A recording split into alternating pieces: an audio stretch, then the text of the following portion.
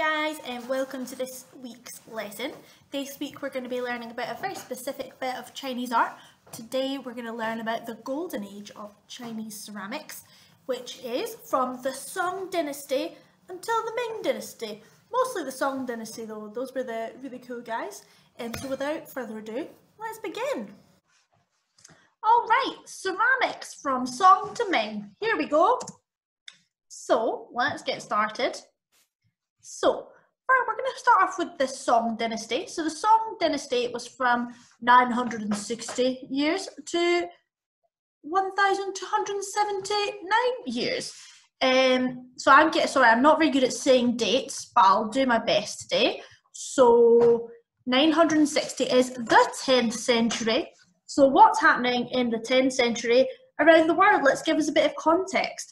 So while the Song dynasty, the Song dynasty is one of the biggest and most culturally exciting periods in Chinese history. You know, they've got a big imperial court, they're doing really well, they're churning out some fabulous art and painting.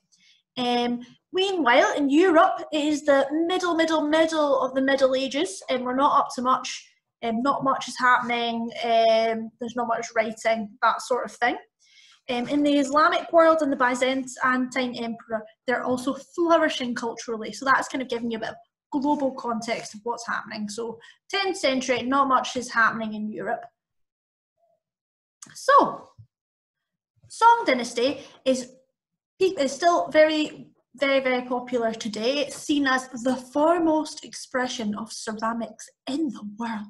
So like, it's the best, it's seen as the creme de la creme of ceramics. People still look back at it and they're like, whoa, that was really good. What is it about Song ceramics that people love? The forms and colours are really simple, subtle and elegant. So it's super tasteful, it's very thin, it's very fine, it's very muted colours. You could almost say minimalist, kind of before minimalism was invented. The key word here is also elegance. So all the design elements are in harmony. So if you're seeing all these kind of pieces along the bottom, that's different kinds of Song dynasty. I stole this picture from the Christie's website. So, you know, it's very nice, very antique. And if you look at all these pieces, they're very harmonious. There's no bits that are sticking out that are quite jarring. Everything's kind of in its place and looking really nice. Also, one thing to notice is the glazes. So the glazes are the kind of the molten glass that's covering the surface of the clay are very fluid, and although they look one colour, they actually offer great depth of colour close up. So we'll see a bit more about that when we actually look at some examples. The thing to remember is glaze is applied and then it's put in the kiln and it's heated up, and when it's heated up all the particles become like molten glass, so everything's kind of moving around and forming a nice layer. So it's when this comes out and it's cooled down and it hardens and attaches to the surface of the clay, it's still kind of got that fluidity, it's not completely uniform, there's interesting effects happening in there. So in the Song dynasty, the emperor would find different kilns, so people making ceramics, kiln is the oven that ceramics are made in. And he would be like, you're an imperial kiln and you're going to make stuff for me and only me. And each of these kilns and each of these potters would only make one type of ceramics, and that's how they got really good at it. So they were only making one thing, they weren't multitasking, they were doing one thing and they were doing it really well. So throughout the Song dynasty, they had 5 great imperial kilns. So these were the really good ones, and that's what we're going to look at first off. So first off, we're looking at dingware. So this is a close-up of a dingware plate. So just have we think, what are you seeing there? What am I showing you? It's very subtle, isn't it? We're seeing that subtlety. Definitely, it looks like there's a pattern kind of incised there. So let's have a wee learn about dingware. So dingware was actually made from the Tang to the Ming dynasty. So that's actually over a very long time. So that's maybe about 7th century to about 14th century, so you know it's a very long time, but it was at its absolute peak during the Song dynasty, so that's when it was really good, essentially. So what is it? What are we looking at? So this is a very, very thin porcelain plate, and it's white or almost grey, and it's covered in a transparent white tinted glaze. So we're all about these whites. It's all very calming, subtle, it's all very thin and fine. And it's mostly decorated with uncoloured designs that are incised. Now, what does incised mean? Incised means cut in. So all these little bits are carved into the plate. So you've already got this really thin plate, and then you're carving into it, making it even finer. So it's a very, very shallow relief. So it's kind of 3D. If you touched it, you'd be able to feel the pattern. So very, very, very subtle, very fancy. So it's carved in this beautiful way, but it's also understated because they're not using garish colours. So it's kind of got this fine ornamentation without being gaudy. Another dingware plate here. It's got these lovely incised patterns, some lovely flowers, very, very ornate. And then I know I said that the kilns only produced one thing, but I'm going to contradict myself here. These kilns also produced some very rare pieces with black and white oil spotting. And here they are. So quite a contrast there from the white to the black. And this type of glaze is very hard to do. You need very specific kiln environment. You need the right temperature. You need the right temperature for the right time. You need the right amount of oxygen in it. And it creates these gorgeous splatters which are iron in the glaze. And I just think it looks like you're flying through a galaxy. I think they're really, really nice. And again, very, very simple forms. We've got a very shallow dish here. Got this subtly indented edge. Lovely. So now we're going to look at some Dune ware. So Dune is the second of the imperial kilns. So have a look at this. What are we seeing here? We've got some lovely sky blues. We've got some purples. We've got some of the clay body showing through here where it's kind of coming through the glaze on the edges. Very nice, quite swirly.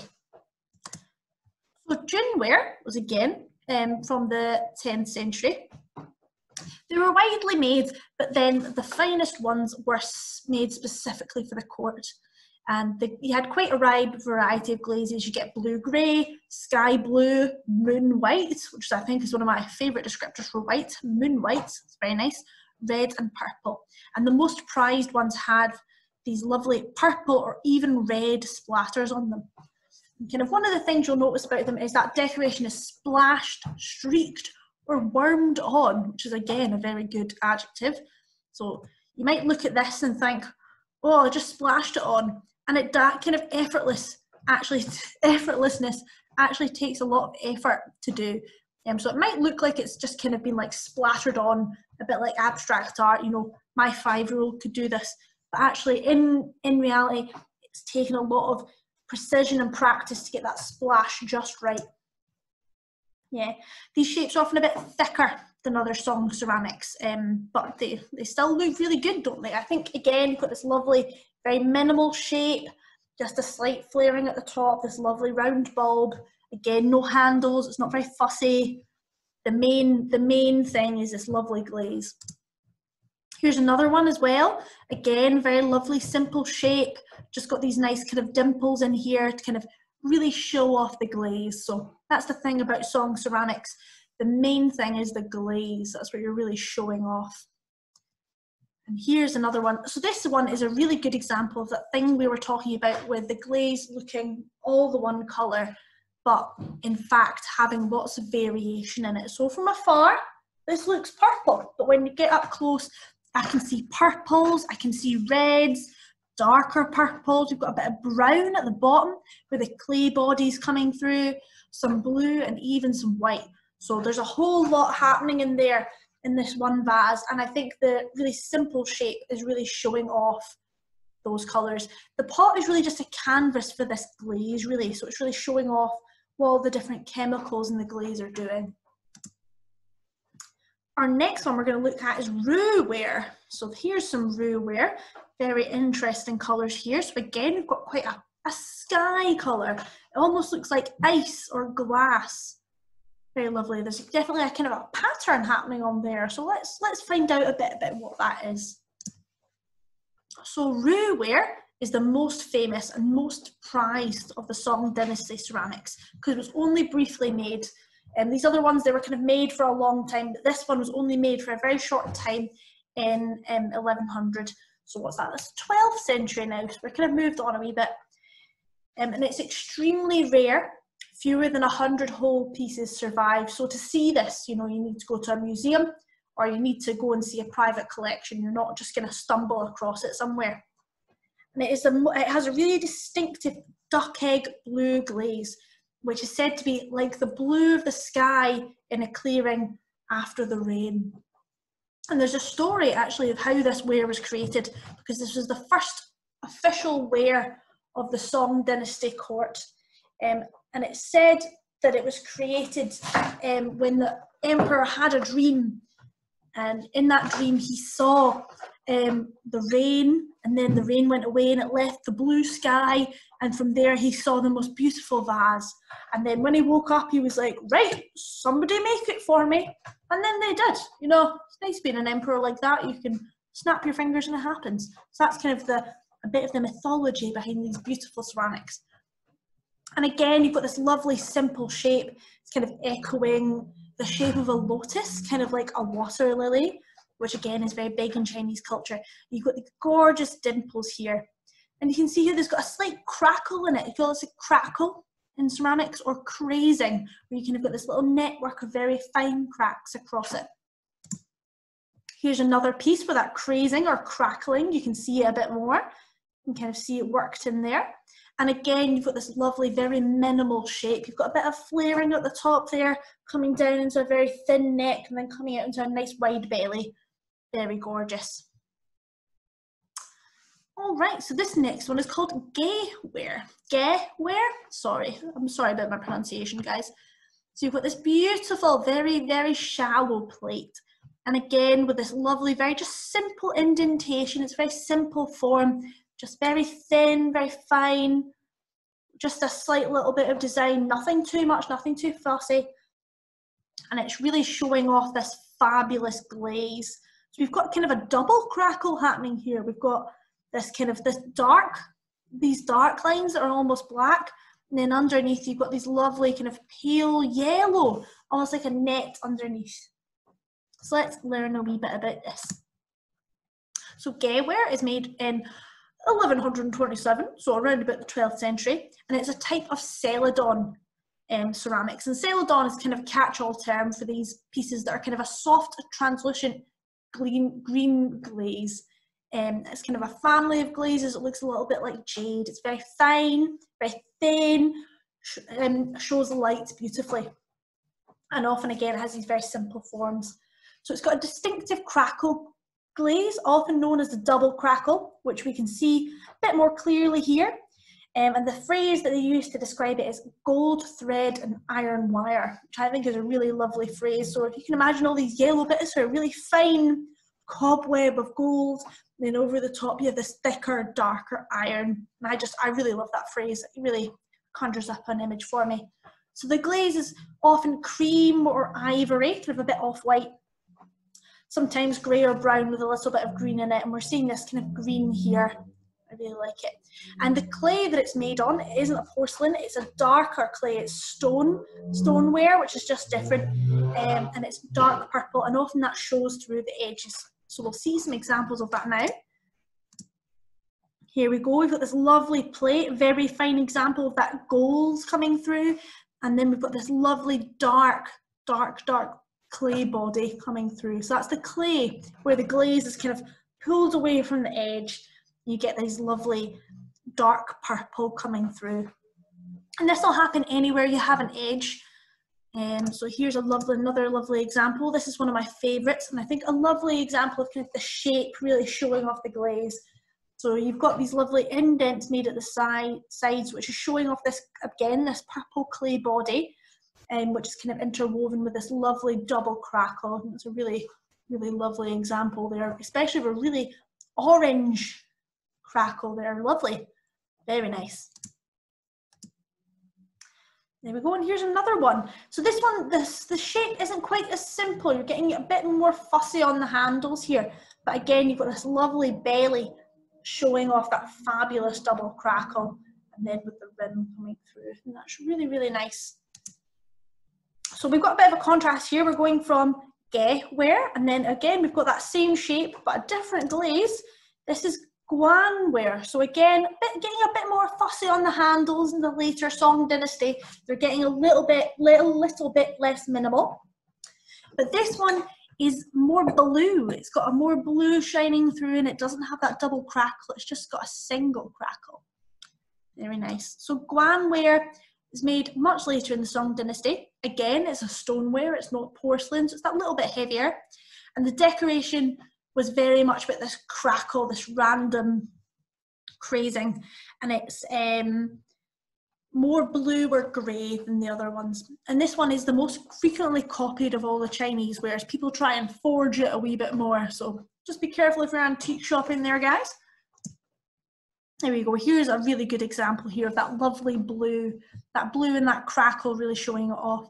And I think this, you can see this vase is a little bit heavier than some of the other ones we've seen. It definitely looks thicker. It's not got that fine porcelain-ness. And just the way it's on the bottom there, it doesn't have a wee foot. It's very flat on the ground, and that can make it look a bit heavier. So we're kind of moving away from that ultra refinement. And now, this is something we might be a bit more familiar with. I think if you imagine Chinese ceramics, this might be what would normally pop into your head. So here we go, we've got this classic blue and white that we all know. And you can definitely see the contrast from this, very fine, very simple, really showing off the glaze. The glaze is the main bit, to this, where it's about the decoration. And you call this underglaze decoration. We're not doing this with the glaze, we're doing this with painting underneath in the underglaze. We've got lots of motifs here. We've got a fish, we've got some chrysanthemums, we've got this lovely pattern around here. We're really showing off the drawing and painting there. Lots of very fine details. So where does this come from? So this kind of blue and white started in the Yuan dynasty. Yuan dynasty, which is from 1279, so the 13th century, to 1368, which is the 14th century. So in the 13th century, what's happening? Number one, the Mongol Empire is huge. And in fact, China has been absorbed into the Mongol Empire. They're no longer owned by the kind of traditional Chinese dynasties. They've been taken over by the Mongol Kublai Khan. And the golden age of the Islamic Empire is over because of attacks by the Mongols. And then also, in this time, just to give you a bit of historical context, the Battle of Bannockburn was in 1340, so kind of towards the end of the Yuan dynasty, we're getting the Scottish Wars of Independence, so that's kind of about where in our timeline they are. So if you think we're still living in kind of like stone castles, a lot of us are still peasants, and this is what's happening over in China. And it's also in this time that the Ottoman Empire was established. So, the Mongol Empire brought major stylistic and technical influence from the Islamic world, because actually, although we associate this style with China, it actually came from the Islamic world, who invented this sort of decoration and technique in the 9th century. So, you know, now here we are in the 13th century, and this is when it's kind of coming to China. So, over in the Islamic world, they have this 4,000 years before. So they invented this kind of underglaze painting using cobalt. So cobalt is the mineral that we use to do this. It creates this lovely blue colour, and that is mined from the ground. So in the Yuan dynasty, they started producing these beautiful wares using this underglaze blue from the cobalt, and they also did some with red as well, using copper to create that red. And they took this technology and this style from the Islamic world, and they took it and they made it uniquely Chinese. So they started to use traditional Chinese motifs of animals and plants. So we've got this lovely chrysanthemum here, and we've also got some dragons up the top, because we know we love a dragon, and also these fish here at the side.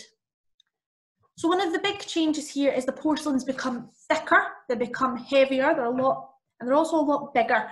Gone are the days of small, quite minimal, refined tablewares. We're now going for massive, massive vases with lots of decoration on them and all that. So it's very, very dense. And needless to say, the older generation, the Song dynasty, who've been ousted by the Mongols, they're a bit like, ew, look at this gaudy stuff that they've started to make. And they thought they were quite crude. And they yearned for the old days of the beautiful, very fine Song dynasty pieces. And then pieces like this one that we're looking at here were initially made to export across the Mongol Empire. So they weren't made for domestic use, they were made to sell, because the Mongols were very big on trade. And then eventually people were like, we quite like these, we might keep them. Here's another one. And again, you've got this symbol of the horse, which we learned last week was very much twinned with the Mongol Empire, because, you know, they were originally nomadic people who were very, very deadly on the horse, and they definitely, that's how they got a lot of their powers, because they were such fearsome horseback fighters. So you've got a little bit of that going on there. So yeah, got a bit of a raised bit here. So it's definitely a big change from the Song dynasty to the Yuan dynasty. So here's some more blue wares. So again, you've got this lovely dragon. And then I thought I'd pop this one in here because I thought it was a lovely example of a slightly different kind, where you've got kind of the dragon done in negative space. So they've left the dragon unglazed. They put the blue on, and then this dragon is kind of carved in. I just thought it was a really nice example to pop in there. So you can see they're really, really big. And then here's an example of some of those red wares as well. And this would be quite technically difficult to do, because to get copper to turn red in a kiln, you need to suck all the oxygen out of the kiln, because copper, normally, if we were to put some copper in a pot and fire it in a kiln and not suck all the oxygen out, it would turn green. So it's very interesting that they did it with this red way. And we've got the motif of the phoenix here, which is very nice. So that kind of makes sense to paint that in red, given it's a fire bird, you know. And now we're moving on to the Ming dynasty. So that's the thing we're going to be drawing on Friday. We're going to be drawing some Ming vases. And what happened in the Ming dynasty? So the Ming dynasty is 1368 to 1644. So a little bit of context about what's happening.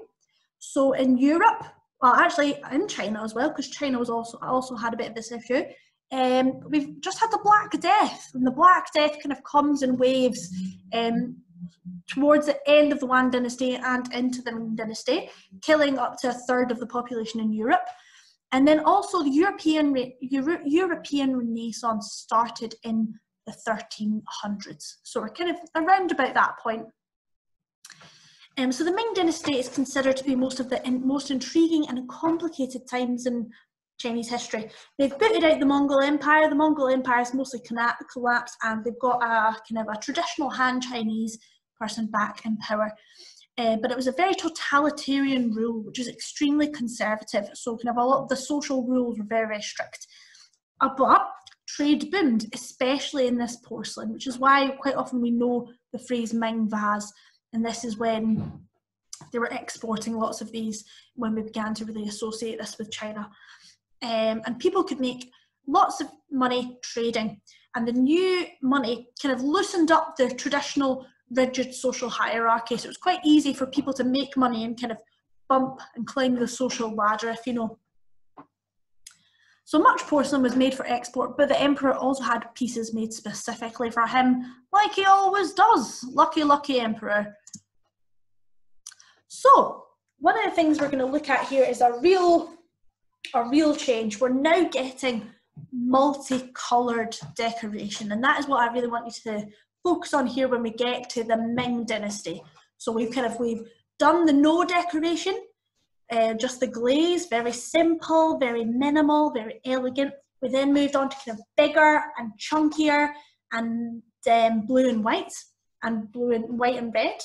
And now we're into the polychromatic, which is a great word. Polychromatic meaning many-coloured, multicoloured, if you will. But it's a nice word. If you want to use that word, off you go. It's a great word. So initially, cobalt, that blue, was the only colour that could withstand the high temperature of a porcelain firing without discolouring. Now, because porcelain is very strong clay, you can fire it to a very high temperature that makes it really, really hard and strong, and that's why you can make it so thin. That's why it's so highly prized. But the issue is a lot of the minerals that you use to create colour don't last when it gets to that higher temperature. It's only the blue. But gradually, mostly during the Ming period, other colours were found, and the extra cost of a second firing at a lower temperature to fix overglaze enamels was accepted. So this piece that we're looking at here, which is a piece of Wukai ware, has both underglaze and overglaze or enamel decoration. So if you look at it, you see this blue, the blue bits, they're a little bit fuzzier. And we can tell that that's underglaze decoration because when the glaze goes over it, as we talked about earlier, when the glaze heats up, it goes a bit liquidy. And when it's going a bit liquidy, it kind of moves a bit of that pigment around before it settles and hardens as it cools. So you get this kind of a little bit of movement in there. It looks a bit fuzzy, and that's how you can tell it's underglaze. And then once it's been cooled, you then go in with your overglaze and you do all these reds, these yellows, these oranges, these greens, and that is why that detail is a little bit sharper, because it hasn't heated up to the point when that glaze is moving around. So the pigment hasn't moved, it's only been heated enough to attach those colours on top, and that's why it is much crisper. So an example here we've got of, oh, let me click, come on. There we go. So this is Wukai ware, and you can tell that this is more underglaze because it's got that fuzzier effect. So you've got the blue, the green and the red, and they've been put on underneath the glaze, and that's why it is fuzzier compared to the Wukai ware, which has got more overglaze, which is crisper. There we go. So that's the difference. Wukai, bit fuzzy. Wukai, a bit crisper. So here's another piece. So again, we're getting lots of colour, lots of pattern, lots of decoration. It's very, very busy. Big old contrast. This is one of my favourites. I think this is a really lovely piece of Wukai ware. It's got these gorgeous flowers on it, lots of background pattern, very crisp little thin lines. It's lovely. And then here's another one which I just love. You see this lovely dragon with all these fabulous scales painted on, its funny little eyes. I just think he's got some really class expressions in here. It looks really great. So you've got this beautiful porcelain that you're now able to have lots of colour on, you're able to have lots of pattern, and you're also able to have lots of detail now, because before it'd always be a bit of a trade-off between these things. And it doesn't stop there. We've got this other beautiful piece called Fa Hua. And this technique is quite an interesting piece, and you can get it in lots of different colours. Initially, we're going to look here at this blue and yellow type. So Fa Hua means, so Hua apparently means secret, and it is because these patterns would look quite secret until you put the glaze on. And that is because they would kind of do two different things. They would do a bit of cutting in, so getting that subtle design. And then they'd also do a bit of slip trailing.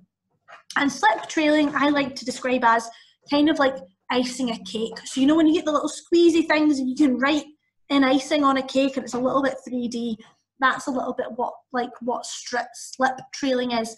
And when you do this, you can kind of fill different areas with glazes and it won't run anywhere. So that kind of anchors the glaze in, so you can do different coloured glazes on the same piece, and that's how these pieces are created.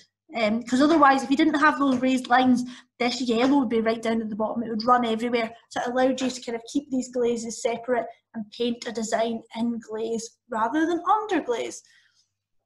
So we've got this beautiful piece here with some clouds and some lovely chrysanthemums. We've got a scene here with kind of like a wise sage man and some of his followers, some lovely animals and some more flowers. And we've got just some guys hanging out here. And I love the shape of this piece. This is known as a gourd shape. I really, really like it. I think it's lovely. But again, these are quite big. They're quite chunky. You wouldn't maybe describe them as elegant, and they're quite far from that songware, but they certainly are beautiful. Really beautiful gem-like colours. This one piece is a bit more refined. a bit smaller, it's a bit crisper. And again, lovely. So we've got beautiful details of a sea down here. We've got animals, we've got flowers, we've got clouds. You know, there's lots going on in this design. So you've got some more colour here. Here's some lovely green and yellow pieces. These are really nice. So we've got examples here where this is more carving in rather than piping on. And you can see that the glaze is really bringing out some of those details. So here we've got some waves, a wave pattern in the background with some lovely frogs on top. On both of these, we've got some lovely dragons. So this is a ginger jar. That's lovely. And this again is a lovely gourd vase. I think these shapes are great. And what you'll notice really about here is there's not much of a foot ring. They very much end on the bottom. This piece here's got a bit of a foot. This one here's got a bit of a foot. But these are quite, they're quite heavy when they hit the ground. They're definitely not elegant and airy. Then here I just thought this was a lovely piece. It's got a lovely dragon on it, some lovely yellow and blue. And you just notice really crisp. There's very little kind of movement in the pieces. The glaze isn't running. It's really just a lovely example. And we've come quite a long way. If we think back to that first plate with that lovely flower incised, and here we are, we've got this dragon painted on in blue and yellow. It's absolutely packed, and it's just such a contrast to that first white plate with just a delicate flower carved in. It's been a real whirlwind of change, both in taste and also in kind of the technology available to make these pieces. And then the last pieces we're going to look at are called Jihong ware. So we've got this lovely red here with quite a lot of variation. You've got this kind of pooling at the bottom of the glaze. So Jihong ware is called sacrificial red ware, with Ji meaning sacrifice and Hong meaning red. And in traditional Chinese culture, the colour red represents joy, happiness, and auspiciousness, which is, you know, pretty good stuff. So we've got joy, happiness, and luck. You know, if you offered that to me, yes, I would take it in a heartbeat. So Jihong ware was made just for the emperor. There are less than 100 Jihong porcelain objects in museums worldwide. So not very many. So we've got these lovely, again, very elegant shapes, very thin, all that one colour of glaze, kind of looking like it's harking back to that Song Dynasty stuff. It was extremely hard to produce this kind of porcelain, and the success rate was quite low. So that probably explains why there's so few and why they're so very rare. It would require very expensive materials and a very complex firing process to happen. And I know that any of you have done ceramics will kind of understand how complex that firing process can be and how things can just change without you really realising. So the Emperor Wanzong of the Ming Dynasty wanted to use red porcelain to worship the sun god and issued an imperial decree ordering the Jingdin Zen kiln to produce it. After many attempts, the craftsmen failed to produce satisfactory porcelain, which is a shame because, you know, it's really hard. And they were whipped, thrown in prison, and threatened with death if they didn't produce what the emperor desired.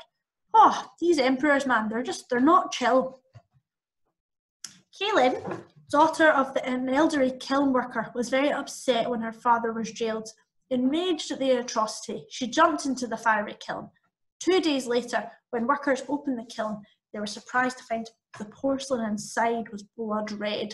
So that's kind of the legend behind this beautiful ware that would be used for ceremonial purposes. Would have been very special, and only the emperor would have had some.